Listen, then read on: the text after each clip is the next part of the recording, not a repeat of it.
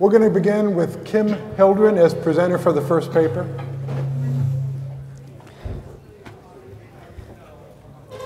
We need to get that dead. How you doing?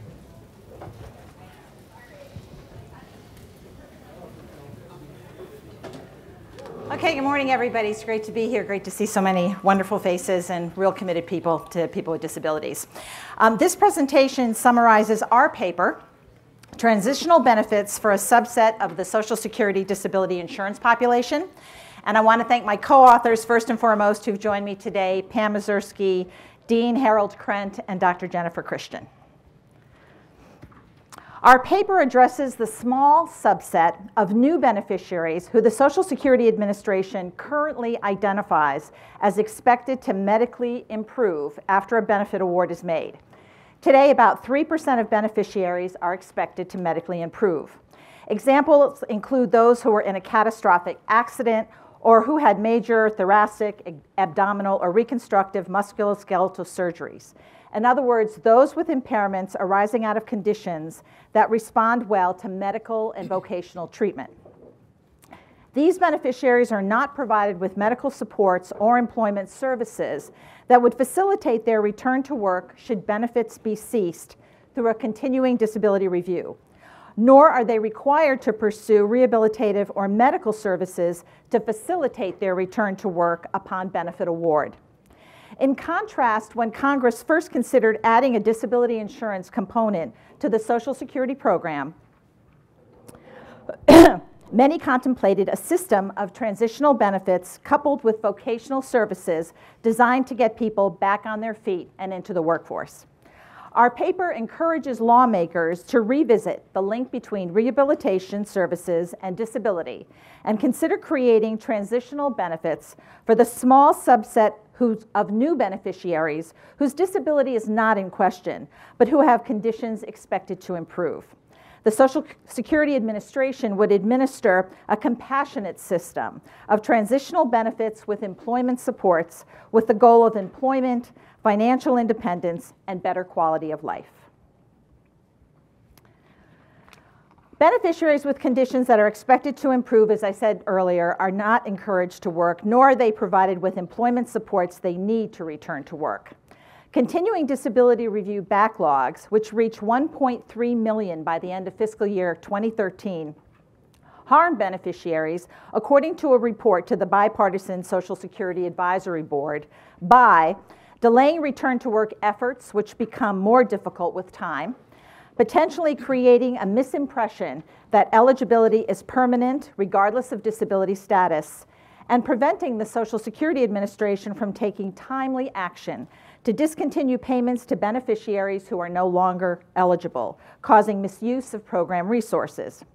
Beyond backlogs, there are other problems facing the continuing disability review process. If the decision supporting the initial disability finding is vague, decision makers may not be able to determine medical improvement. In addition, beneficiaries face significant employment challenges given the length of time they wait for an award, and in addition to the length of time before a continuing disability review occurs. And should they be ceased when a continuing disability review occurs, they are not offered services to help them re-enter the labor market. Our paper also references experts who have highlighted the need for beneficiaries to receive assistance to return them to employment, the value of work, and the increasing number of OECD countries that have implemented time-limited or temporary benefits. Briefly, our proposal for transitional benefits would change the dynamic of disability by first, ensuring that beneficiaries have access to supports and services that will aid them in medical work and recovery, sending a clear message through a fixed length of benefit award that temporary financial support is needed while the beneficiary is recuperating, while also signaling the expectation that they will be returning to work. Allowing transitional beneficiaries to earn income without limit during the benefit period, and finally, maintaining the beneficiary's ability to file a new application at the end of the transitional benefit period should they still believe they are unable to work. So under the proposal, DDS examiners and ALJs would first determine, as they do now, whether the claimant meets the statutory definition of disability.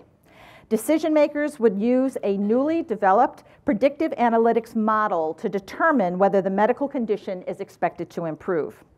If so, transitional benefits would be awarded for a 2 or 3 year period specified by the predictive model, with the decision maker having the discretion to expand the transitional period up to the maximum 3-year traditional term.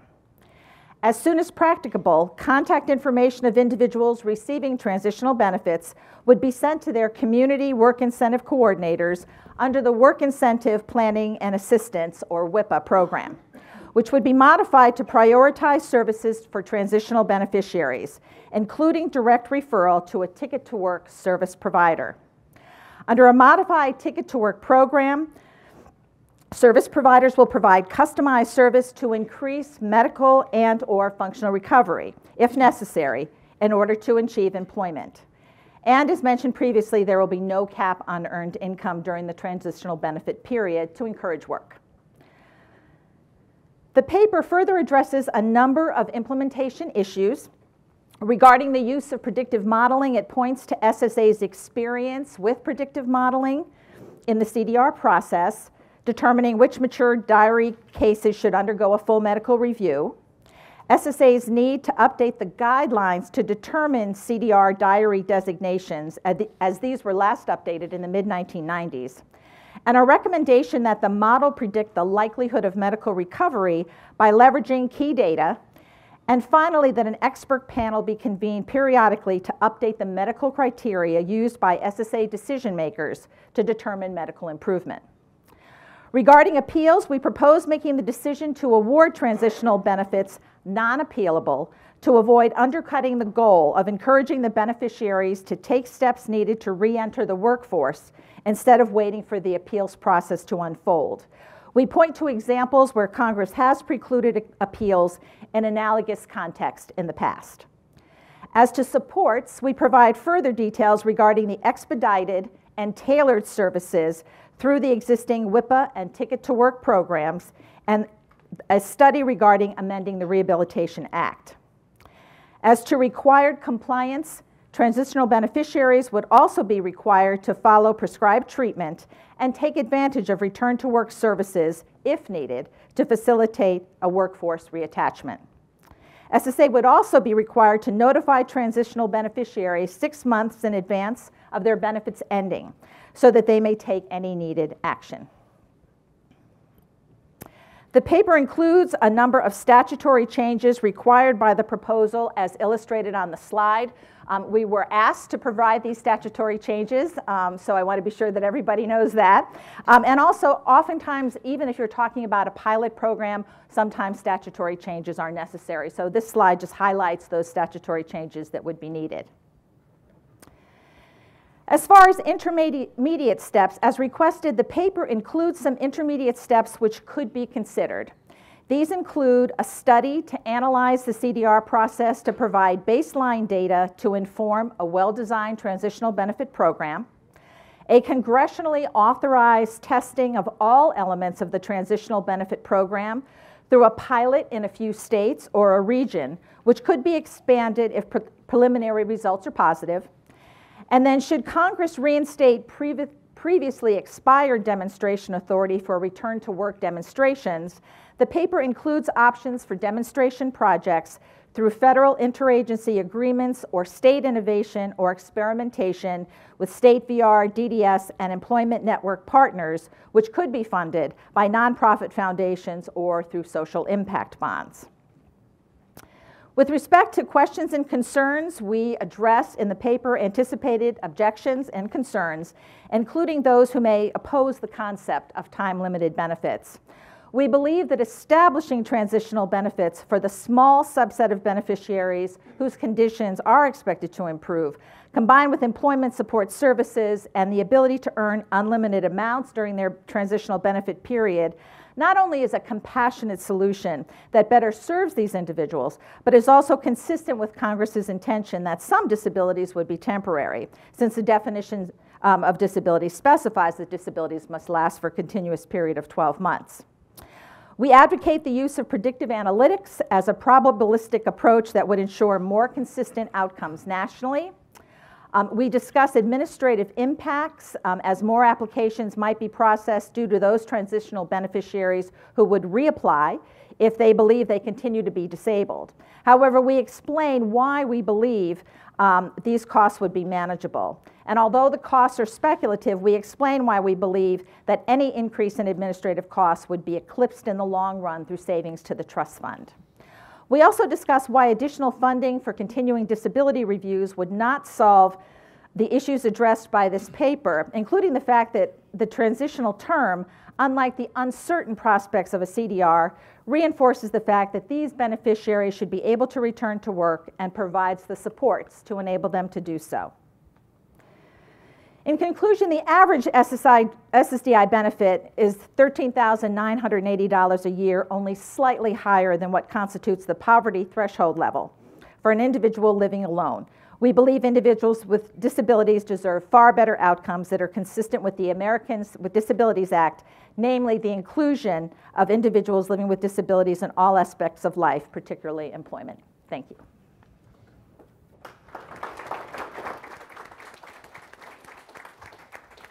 We're now turning to Jason Fichtner. Thank you, sir. You bet your friend. Thank you. Good morning. Thank you for being here. And again, thank you for the Committee for Responsible Federal Budget and for Congressman McCrery-Pomeroy for their efforts on this as well. It's very encouraging to see so many people turn out today for this very important issue. I have 10 minutes, so I'll probably skip over some things, but I want to do an overview of why we think this issue is important, what we're doing, and then some solutions. I also want to thank my co-author, Dr. Jason Seligman, who's here. He is currently with the Department of Treasury, but this work was started while he was at the Ohio State University, that not-so-good school just south of the great school, the University of Michigan. Another disclaimer, these views represent our own, not the Mercatus Center where I work, or the Department of Treasury, or any person past, present, future, living, or dead. They're just ours.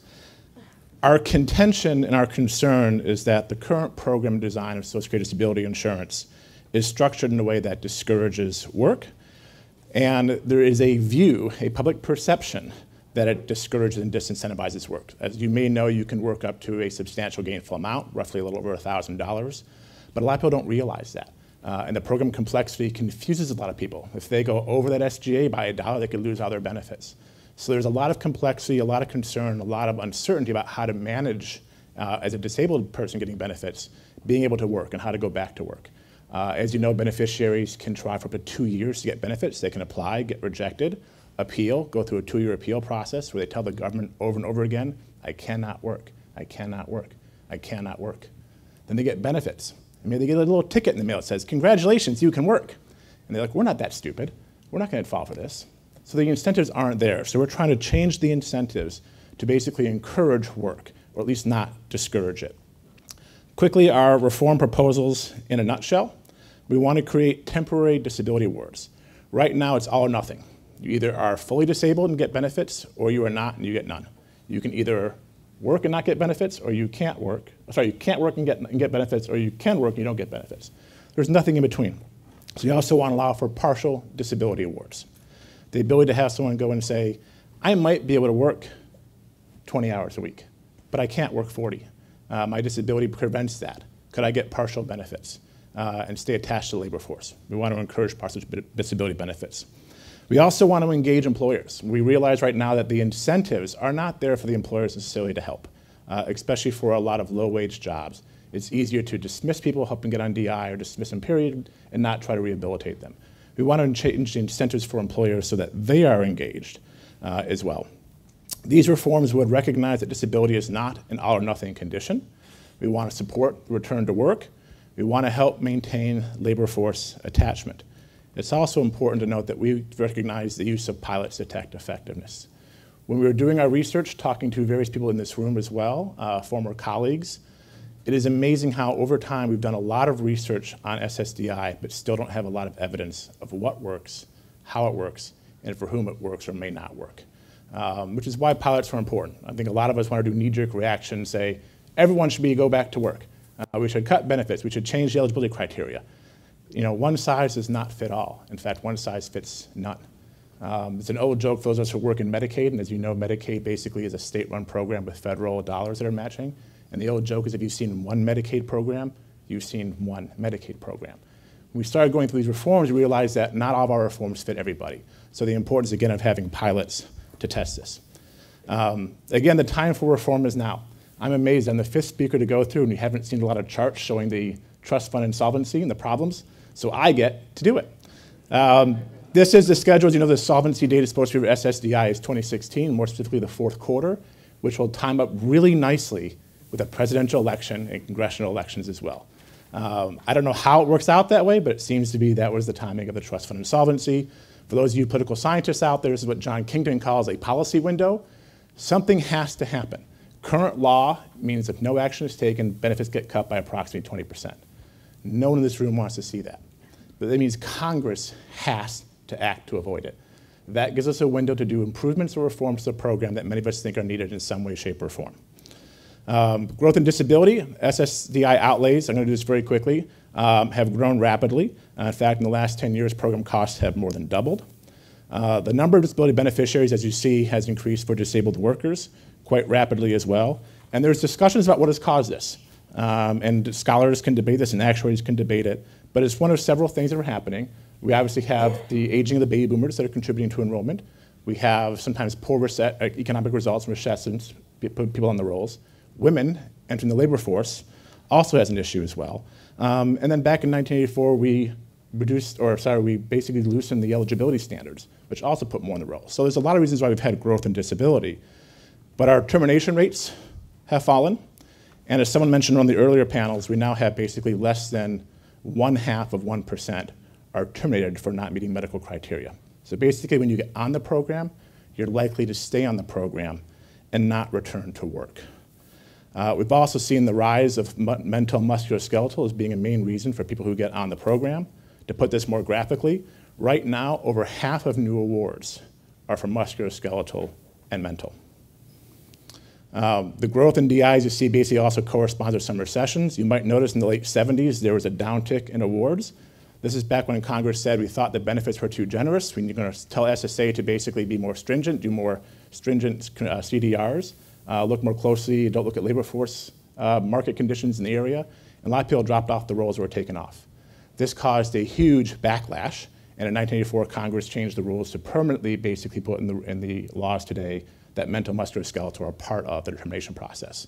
The reason I point this out is that as we go through looking at reforms, whatever we do has to be done in a gradual way. One, not to shock the system, not to shock beneficiaries, and also because Congress is not very good at dealing with shocks. They can do some things in the public as well that are modest and get us to reforms in the long run, but we can't just expect to solve this problem overnight. So again, some of our reform ideas, individual participants, employers, and a combination of the two. And again, our goals are to encourage work in some way, shape, or form, and labor force attachment, and also to change the public narrative. I think it's important to point out, because a lot of people talk today about the public perception. Senator Hatch mentioned the idea that there's a substantial amount of fraud in the program. I guess it depends what your word substantial is. Some people argue there's not much fraud at all. And it's definitely not a big major part of the insolvency problem. But to the public, the perception that there's fraud in the program is a problem. And so we should basically also look to whatever reforms we do, changing the perception so people don't view the program as all or nothing, that it's just disabled workers who can't work any longer. We want to change the incentives, we want to change the perception so the public has more support for the program as well. So we basically want to do pilot projects to test our reform ideas. For individuals, we would launch pilots offering partial disability payments. This would target both new and existing SSI beneficiaries who attempt to work. These features would include voluntary participation for demonstrations. So it's important we basically not force people into this. As a researcher, and there's researchers out there who say, well, that's not a good control group, that's not a good experiment. We understand that, but we're not dealing with lab rats, we're dealing with people. So we want to make sure we do something that's voluntary so we encourage those who want to work to try work and not harm people. So in other words, we're trying to do no harm first. We basically would guarantee 50% of the monthly benefit given earnings are below a threshold, then phase it out. The threshold could be, for example, $3,500 a month. It might be phased out again for a 1 for 2. The benefit counseling would be provided. There's a lot of issues about how we would help people transition back to work. what kind of work supports they need, what kind of benefits do they need in counseling. We need to provide that. This would include health and career orientation and demonstrations. For the pilot projects, we want to get something on the employers. We like some ideas that have been tested and sort of written about by Jeff Liebman, Jack Smulligan, who's here as well, looking at pilot programs for partial and temporary, how we would engage employers. General idea is incentivize employers to take more responsibility for employee coverage, personal disability insurance. We want to get the employers more involved in this. These features would include things like voluntary participation, for demonstrations, potentially a tax credit to offset against the premiums for private disability insurance coverage. If we did that, the credit could be up to a set amount. It would cover a 2-year policy. We expect that those who did this would be on private DI for 2 years, and if they didn't return back to work, then they would transition onto the public disability insurance program. So part of the idea is to help people get off, but also help them stay attached to the labor force and not get on the program in the first place. The SSDI role, again, would have an exclusion period, so if you're covered by private DI for 2 years, you could not apply for the public DI program until after that 2 years was done. We would integrate the handoff, so it's basically if you were on private DI and maintained on it, you would be transitioned seamlessly to public DI. You would not have to apply again. So we're not trying to make this a hard process. It would be in some ways seamless. And we look forward to your comments. Thank you.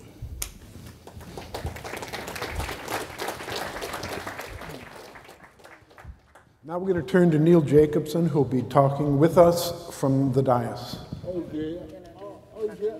Oh, no?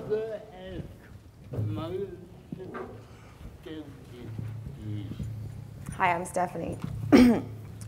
Exploring an alternate definition on disability. On behalf of my co-writers, Barbara Butts, Anita Aaron, Aya Adabi, and myself, thank you for considering our paper regarding exploring an alternate definition of disability. I want to start by telling you a little about me because I think it's relevant to our paper.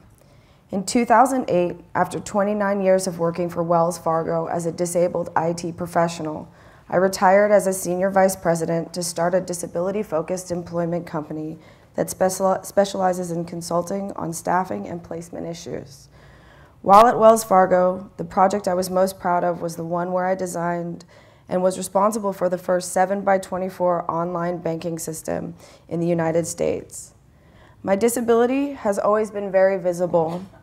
I use a power wheelchair. My speech has always been impaired. I use a personal assistant services for many of my activities of daily living.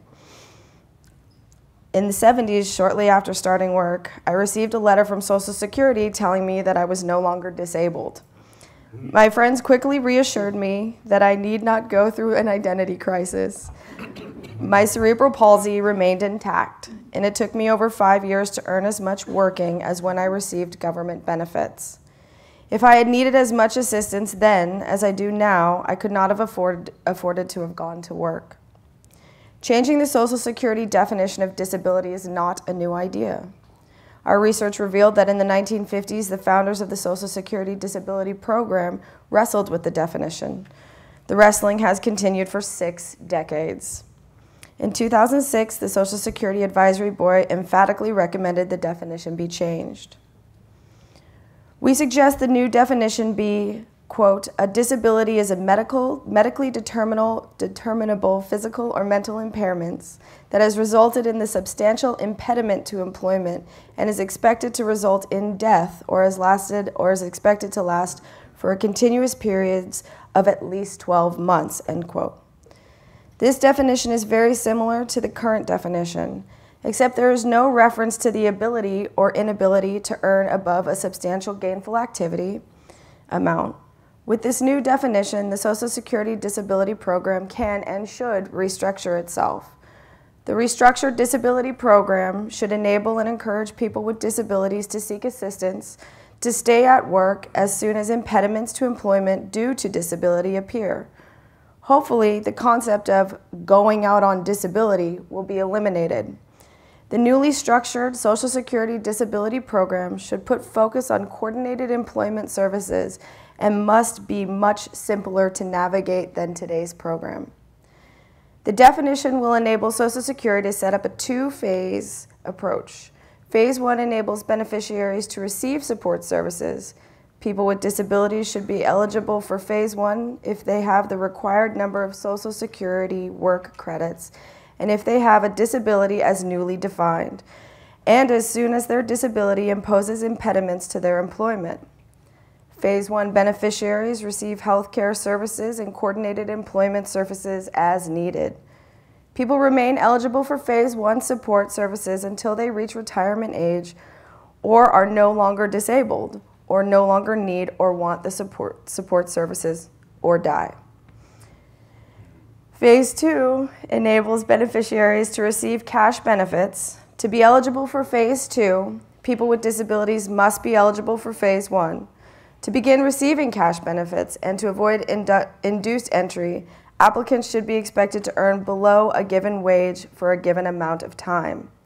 These cash benefits should be viewed as an offset to the high cost of disability. Our paper refers to studies documenting the cost of disability is high. You can also take it from me, having a disability is expensive. We recognize the need for an upper earning limit above which beneficiaries should be able to pay their own expenses. We suggest SSDI beneficiaries keep their full cash benefit until their total earnings plus stipend exceed 250% of the federal poverty level. After reaching that earning level, stipends will be reduced by $1 for every $3 earned. Earning will be reevaluated annually. Participants experiencing intermittent unemployment can request earning reevaluations more frequently. The emphasis of the restructured SSDI program should be on providing coordinated employment services. Professional career coaches should work with beneficiaries to create, monitor, and maintain their individualized career plan, ICP. ICPs should clearly outline tasks to be accomplished to stay at work or return to work.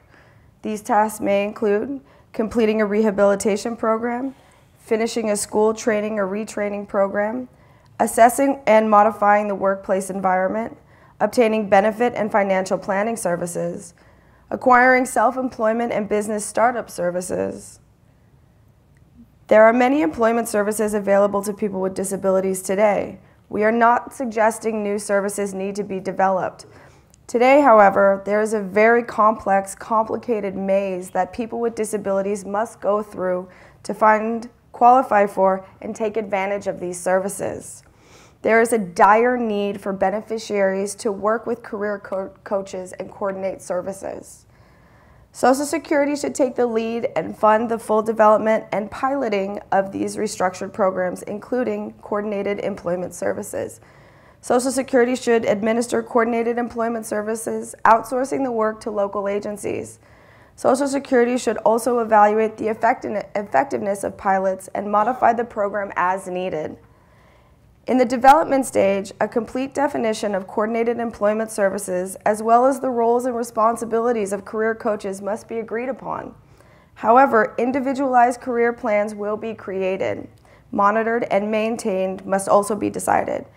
Consensus and cooperation from affected government agencies, the vocational rehabilitation community, the disability advocacy community, and the employer community must be obtained. In the development stage, federal waivers must be obtained and a cost-benefit analysis must be conducted. This analysis must determine what % of beneficiaries must stay at work or return to work to ensure the program will be financially sustainable. The program should be piloted in 3 to 5 states. A complete evaluation should occur after the first 5 years and every 3 years thereafter. The program should be modified as lessons are learned from the evaluations. Here are some questions we receive most often.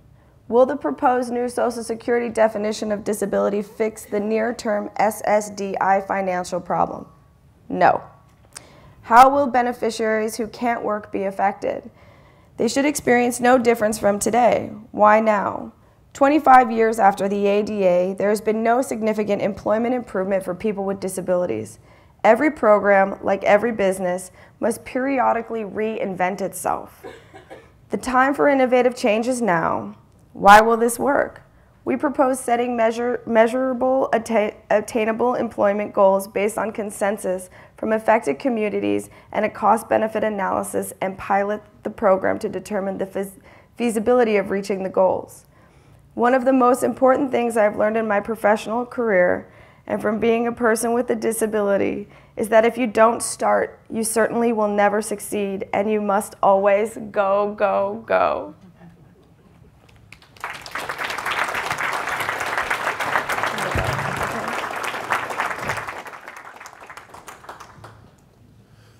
Thank you all. I intend to be fairly brief so that, to me, the most important part of the session can occur, and that's your questions. We have a great deal of expertise here. As a matter of fact, I was speaking to someone about the devastation that would occur if there was a bomb here today.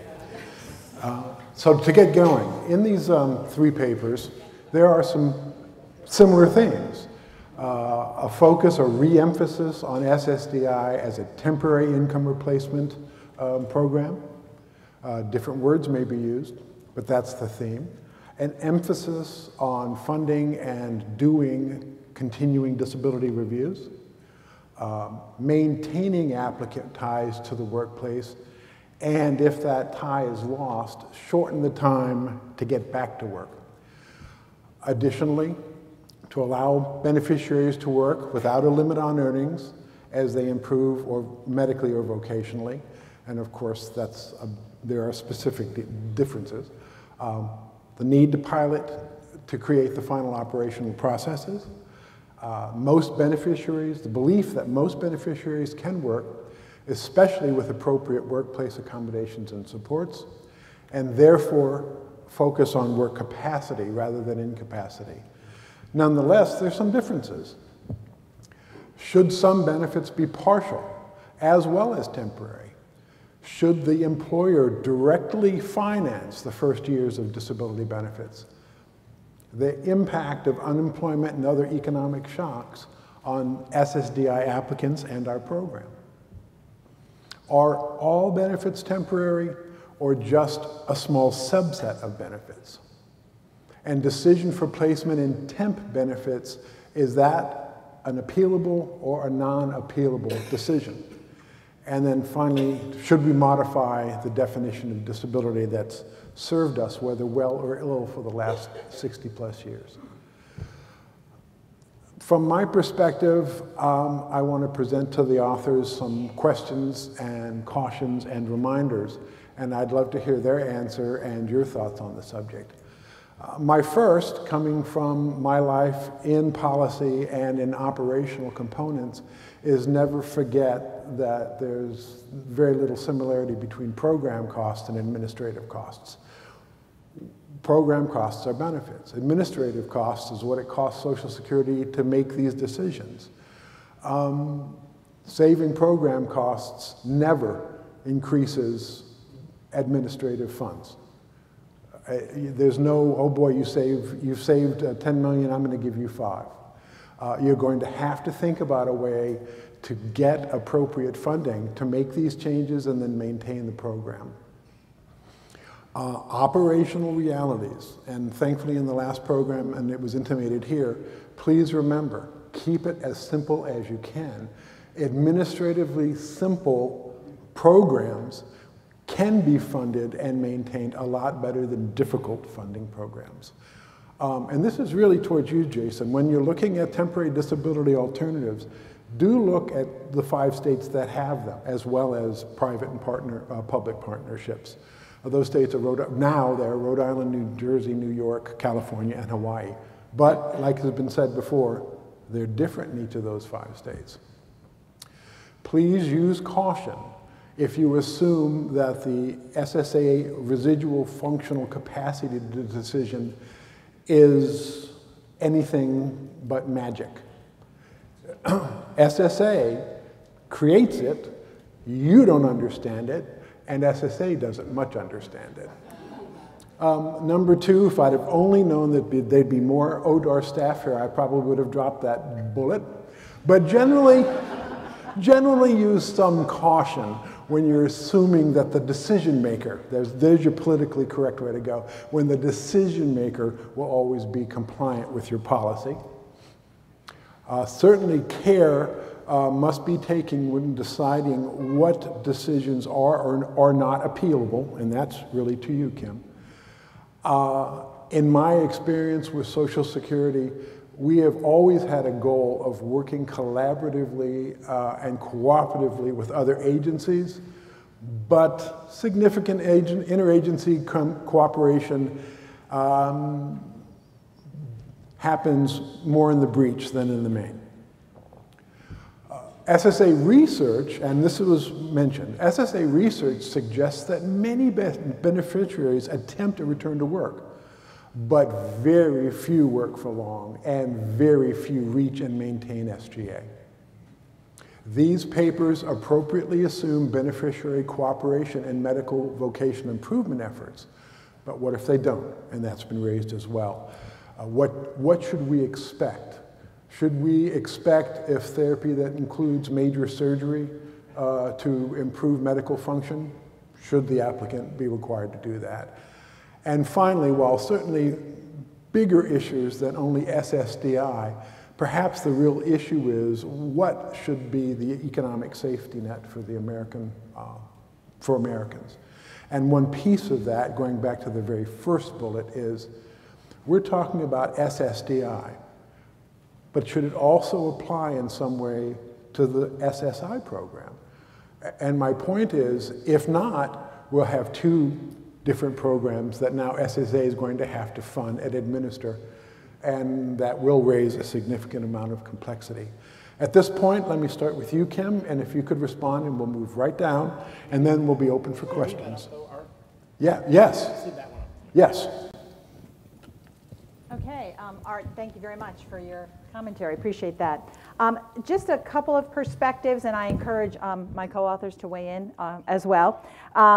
In addition, our focus was very much on a very particular subset of the population, that small subset of beneficiaries who medically improve. I'll let my other colleagues kind of talk about their views, but we were very focused on that group of people, number one. We also, not only, another issue that Art brought up was administrative costs, and not just because I work there, but I would like to defend the Congress in the sense that I think Congress sometimes has stepped up, particularly in the area of continuing disability reviews, provided additional funding. They do recognize the short-term expense that is needed in administrative costs for some long-term gains. And also the Social Security Administration does have some funding, mandatory funding, which is not subject to appropriation on certain demonstration projects. So I think that yes, we need to be mindful, absolutely, but I do think that there also is a great deal of interest in the Congress and doing some of the right things. And the last thing I just wanted to mention briefly was in terms of the SSI program, I agree. I did not mention our presentation, and I should have. One of the things that we talk about in our program is that it could potentially apply to the SSA population as well. Thank you. Jason? So first of all, Art, I want to thank you for the comments. Art and I work together at Social Security Administration. I've always had a policy crush on Art. Now it's in the open. Art has always been one who's been open to other ideas and always given constructive feedback where some ideas may have holes or failures in them, and always trying to help improve people's ideas. And I know you're sorely missed because you retired at SSA, but I want to thank you for the comments. Thank you. To go to some of the first two bullets on this slide that Art mentioned, the research that's been done suggests that, again, people try to go back, return to work, but they can't do it for long, they can't maintain SGA, and they fall back through. One of the things we have noticed in the research, and again also in the perception of the program, is that it's considered to be all or nothing, and that DI has this viewpoint, disability, that it's a static, that once you become disabled, you're disabled forever. You never get undisabled. Again, 1/2 then meet the medical improvements to go back to work. What we've noticed is that for a lot of issues, musculoskeletal, mental, and a few others, there could be medical improvement. But a lot of people are very scared after going through the application process just to get awards of even trying to do it again and say, nope, I'm done, I'm not going to try. All the reforms that we've talked about maintain attachment to the program. So if someone tries to go back to work, succeeds, fantastic. If they go back and then fall back into the program, we don't make them reapply, they maintain attachment. We also allow for the idea that realizing that disability can be very dynamic. Picture someone who has mental illness. With the right workplace support, they may be able to work 10, 20 hours a week, or some weeks 40 for a long stretch. But then have an episode that requires an employer who understands and has the support to say, we understand you're having issues now, you can go back on DI or some support and then come back to work when you're able. We don't have that capability now in a wholesale approach that we need to do. We need to change that both from the program perspective, structurally, and the public's perception. I appreciate the comment about basically what we always called KISS, keep it simple, stupid. Yeah. We're trying. This is a very complex program. Too often I've heard both on the retirement side and disability, you hear politicians say it's just a math problem. That belittles the complexity of the program and the interactions, and that's really misleading. It's a very complex program. There's a lot of subjectivity in who gets on the program. There's a lot of misunderstanding about how people get on, how they stay on, the process. It is not simple. We need to try to simplify it as best as possible, and we're working towards it. It's always an issue in the back of our heads, and a lot of people who comment on the paper said, you might be making it more complex. How do you simplify it? We're keeping that in mind. The other states with the partial disability, a lot of them incorporate also workers' compensation with that. And so it's a different, but we've looked at that and tried to figure out how we could do that holistically, which kind of gets to my last point, which is Art's last bullet. We're talking here about SSDI, the disability program, but we need to think a lot more holistically about the social safety net and reforms. Changes to the retirement program will have an impact on the disability program, both the financing those who apply when they get on it, the incentive structure, the implications with SSI, implications for Medicaid. There are a lot of issues. We need to look at workers' compensation programs, unemployment insurance. How do we think holistically?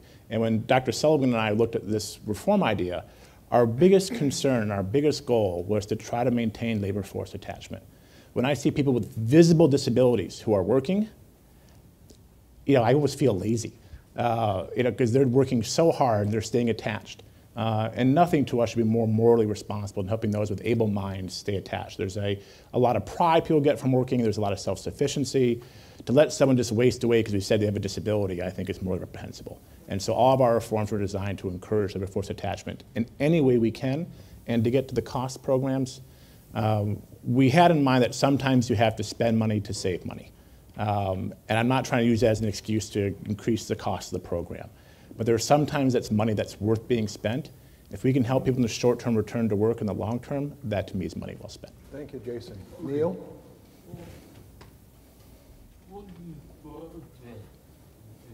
Working for a bank? We're always looking at the ROI. We're always looking at the ROI.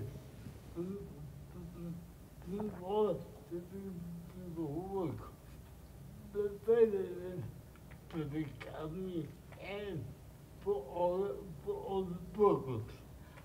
I am. The reality is we want disabled people with disabilities.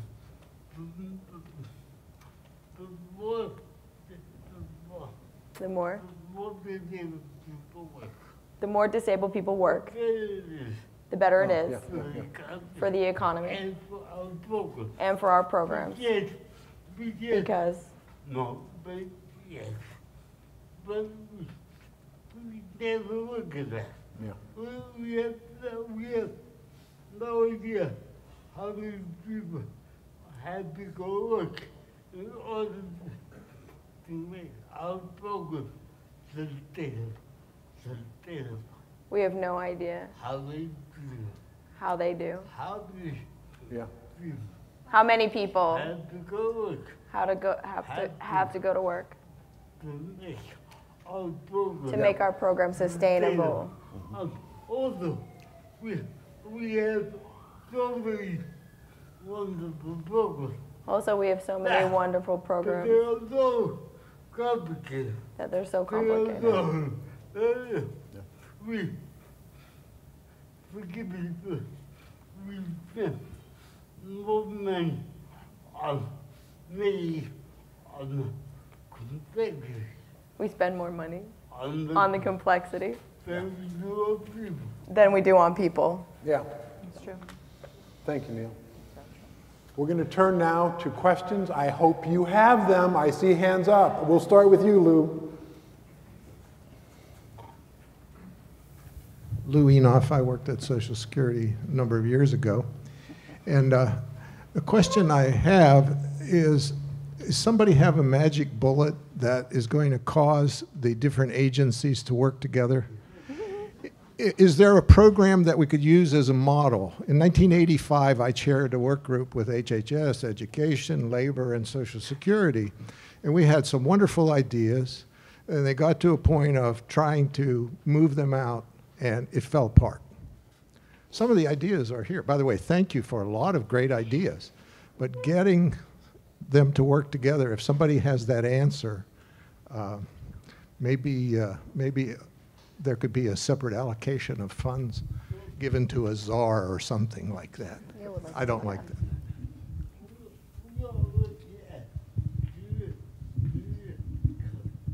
Well, we are looking at career coaching. Of course, it's somebody who knows how to kick butt.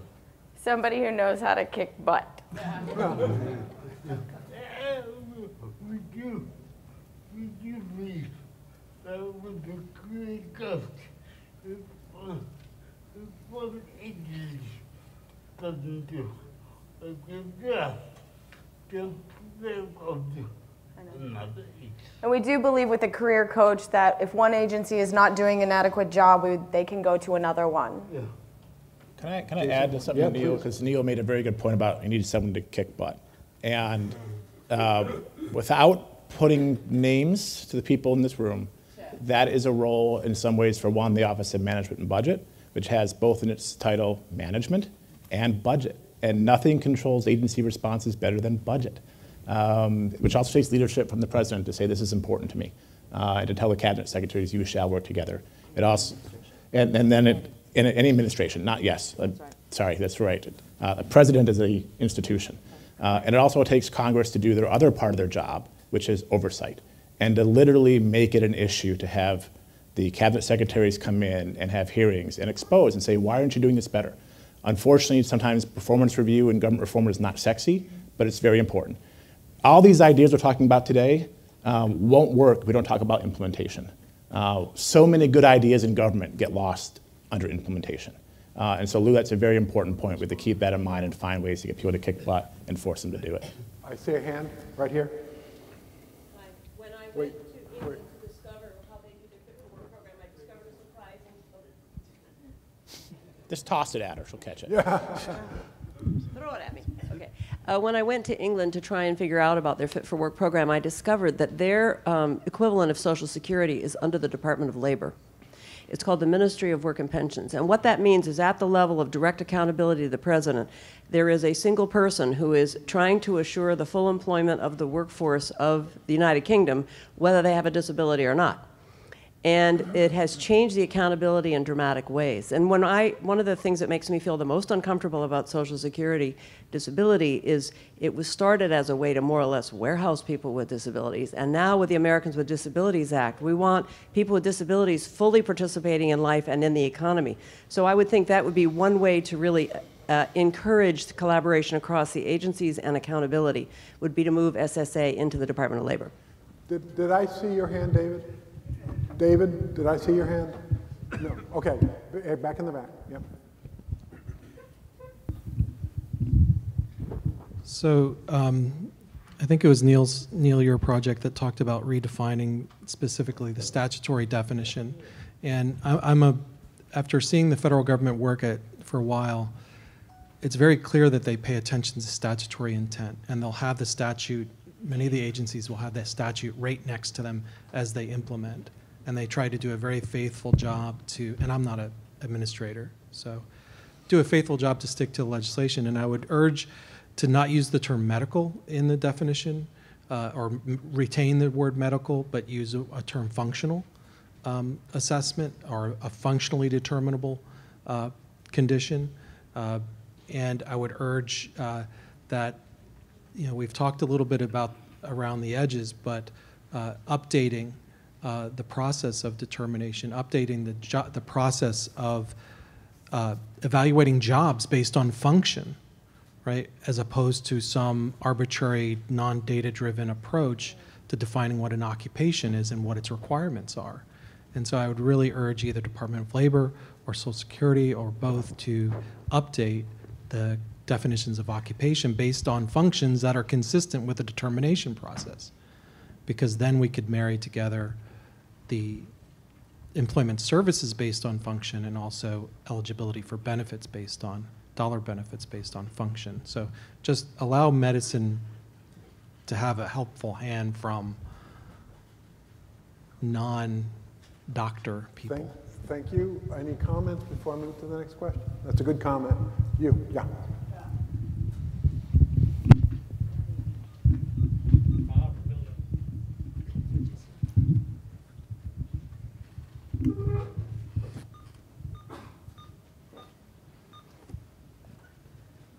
Bob Williams.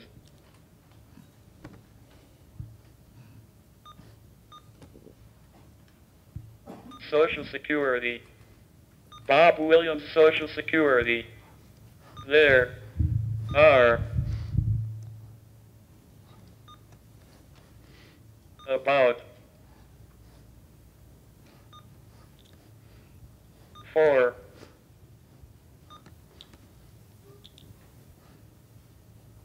million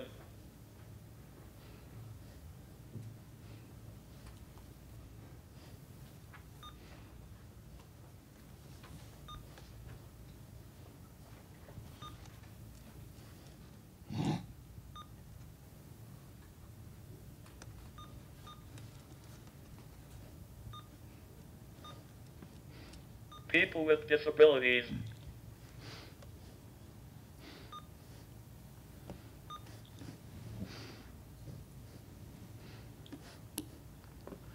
Working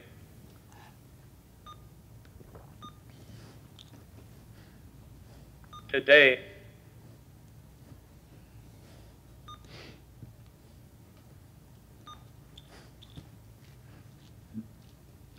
half of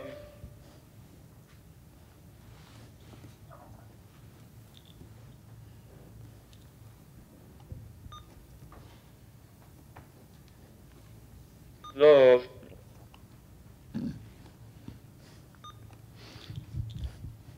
make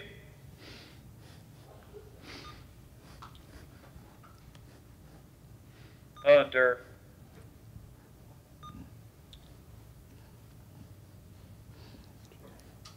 $20,000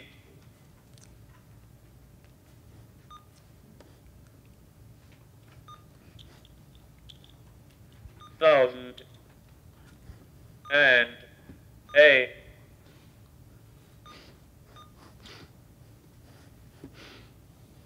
third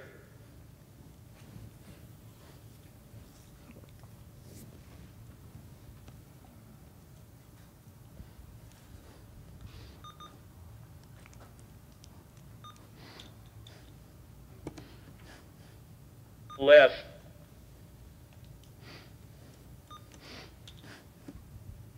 than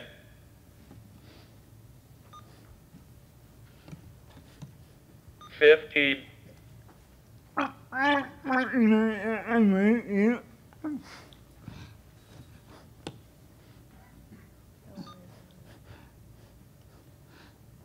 Why?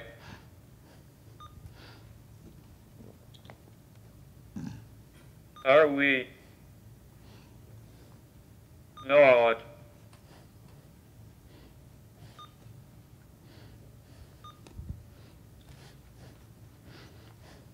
focused on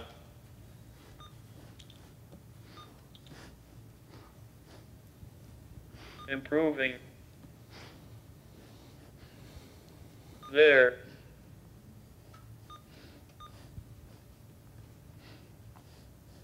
earnings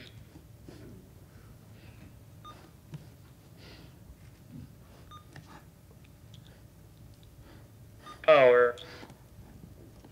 Let me jump in, Bob. With some of the papers, though, I didn't see it either or. Some of the supports would certainly continue if needed. Yeah, yeah. And Bob, also, it's a great question.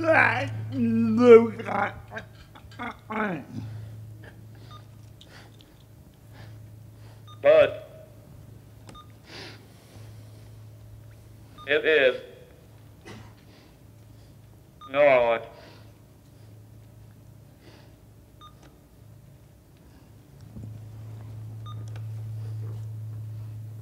services and supports.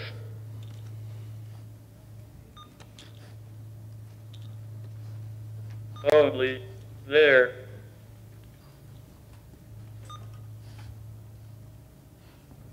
It is.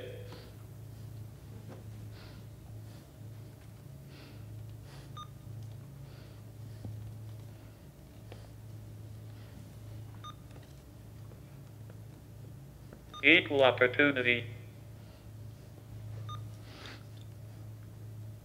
As well. There are about 4 million people with disabilities working today. Half of those make under 20,000 and a third less than 15. Why are we not focused on improving their earnings power, but it is not services and supports only? There it is, equal opportunity as well. So I'm not going to, you're exactly correct, Bob. I'm not going to get in an argument, but I think what I would like to point out is one of the things we didn't have a chance to mention because we only had 10 minutes was when Dr. Selgren and I do our paper, we talk about trying to integrate these forms with the ADA.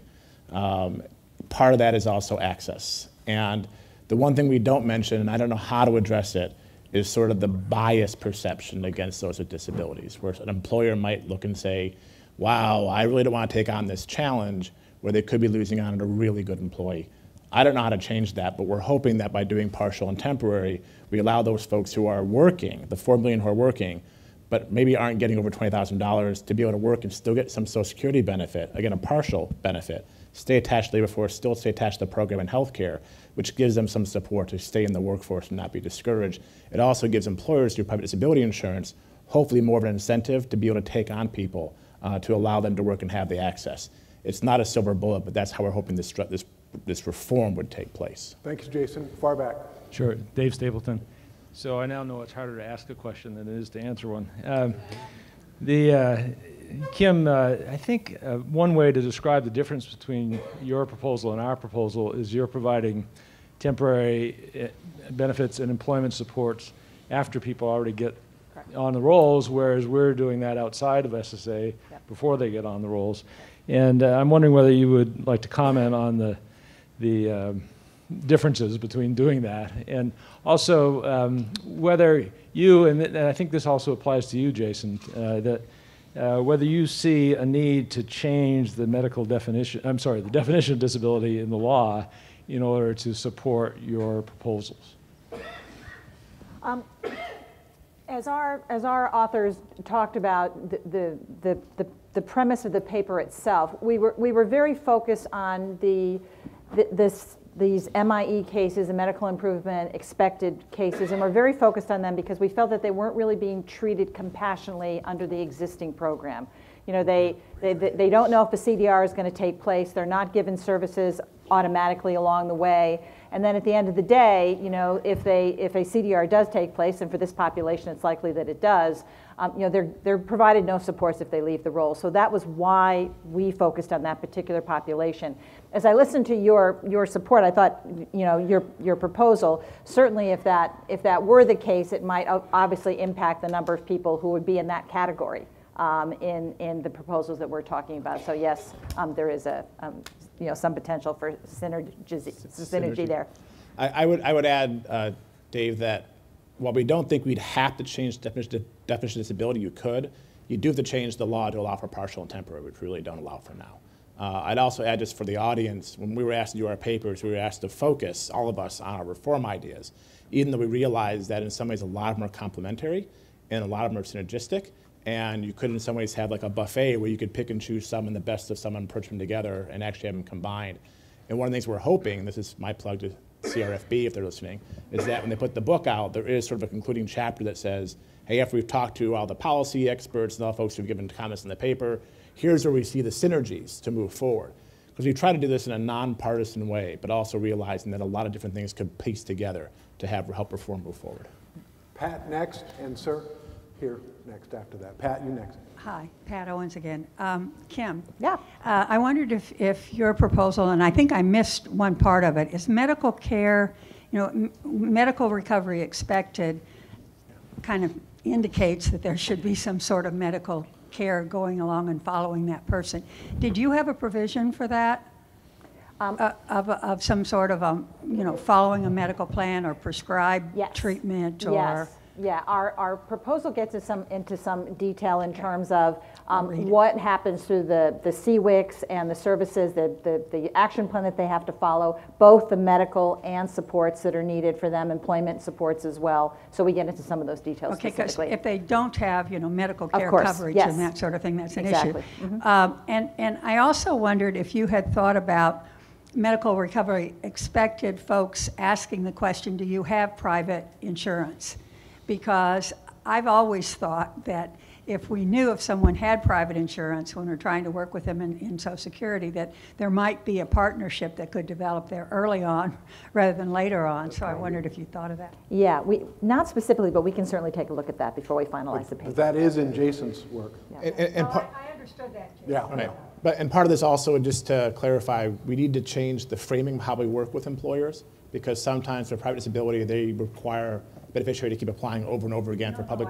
Yeah. So I want to change the incentive structure so that it's helpful, not harmful. Yeah. Right here in the front. I think Bob made a point that I think you all need to think about when you're exploring these, in that when you're talking about moving people to work, are you moving them to jobs that will allow them, even with the employment supports, what about being able to pay their bills, to be able to rent an apartment? Will going to work cost them their housing subsidy? Will it cost them their food subsidies? That a wage here in DC, if you're making $30,000, where are you going to live?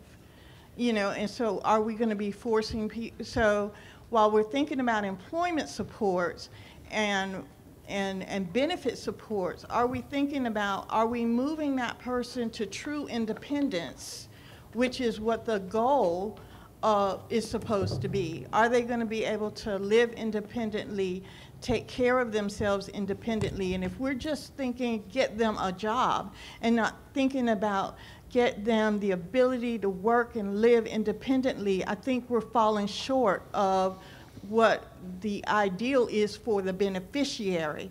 And that's the term we really ought to focus on, is the beneficiary benefiting. So can I say a quick part of our reform idea is to realize that some people on disability benefits may not actually be ever able to get to full financial security, but they would still like to do some work, and we discourage that. We don't allow it, and that's problematic. So we have a twofold approach. One is for those who may be able to get back on track to full financial stability, we want to help them. For those that could do some work, but because of the cash cliff, the interaction with food stamps, rent support, everything else, they're saying this is too complicated, I'm afraid of losing my benefits, I'm not going to try. We're trying to protect that right to work. And I think that's the idea of our framework. We want to protect the right for people to work. And that could just be partial. Even partial work is still beneficial. And they keep support. So we want to make sure we have a dual track. We're thinking holistically. You and I are on the same, yeah. Great questions. We've only got one, and Jack got my eye first, so we'll finish with you, Jack. But we're around. Don't be shy. So Jack Smulligan, question actually for Jason, and then if Kim could follow up. The voluntary participation aspect of the pilot you described, would that imply a lower eligibility standard? And if it wouldn't, what would be sort of the rational reason to choose a partial disability benefit versus the full benefit? We, as authors, are under the assumption, and I don't like making policy by anecdote, but we are under the assumption that there is a good number, looking at the literature and some experience in other countries, that there is a significant amount of people who would like to choose work if they thought the program was beneficial to do so, and it's not now. As a researcher who wants to do controlled experiments, you'd have to force them into it, but that of course would harm beneficiaries. So what we want to do is the voluntary would probably have less enrollment, so it wouldn't be a natural experiment, but it would allow us still to test the effectiveness of how people would actually want to do entry into a program if they thought the program was structured to help them work. And that's why we think the incentive's there. But we don't know how many to pick it up. That's why we want to do pilots to find out. Neil? And 1 second.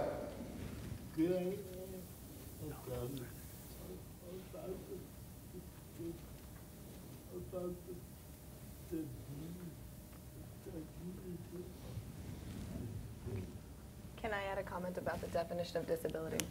Right now. Right now? Have a work. The definition has a work Test. All we want to do is, take out the work. All we want to do is take out that work test. I lied, someone begged successfully and promised me $20 at lunch, so whoever you are, you get it. So I'm going to ask the question for him. Oh. So as opposed to a blind, kind of the bond type experimental test, is anybody doing experiential studies to actually look at people's time path as they process through and their experiences? Also, individuals, following individuals over time. And then would a panel of different disability types of SSDI beneficiaries really be helpful here? Because there's a lot of talk of one size fits all. Thank you. Well, again, I was trying to make clear in my comments that one size does not fit all. And so we do want to find out with our pilots what types of conditions might be more prone to volunteering for types of partial or temporary disability. And that would be very helpful to actually have a better empirical study on what those conditions and those people might be. Thank you all. Mike?